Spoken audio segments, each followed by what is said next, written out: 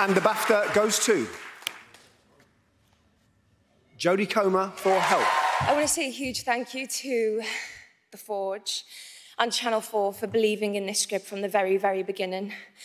I want to thank Jack Thorne for his integrity and his passion that is so infectious.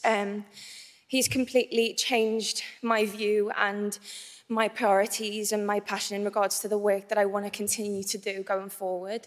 I very embarrassingly slid into his DMs when I was on Twitter a couple of years ago and told them that I wanted to work with him. And little did I know that Stephen had also cornered him at an event and asked him to write something for the both of us. But, I mean, never in our wildest dreams did we think it would be something like Help. Thank you, Stephen Graham, who I'm going to thank for the rest of my life. I love you so much. Thank you to our amazing director, Mark Munden, Mark Wolf, our incredible DOP, the entire cast and crew.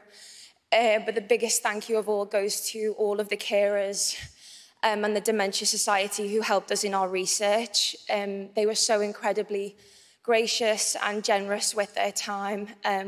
We were asking them very, very personal questions, and they were always just so willing and open. And I guess the biggest reward in all of this for all of us is that they felt truly represented in the telling of this story. And it was just such a privilege. I'm so scared.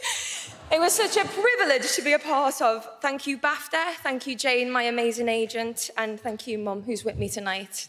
Love you very much. Thank you, guys. Oh.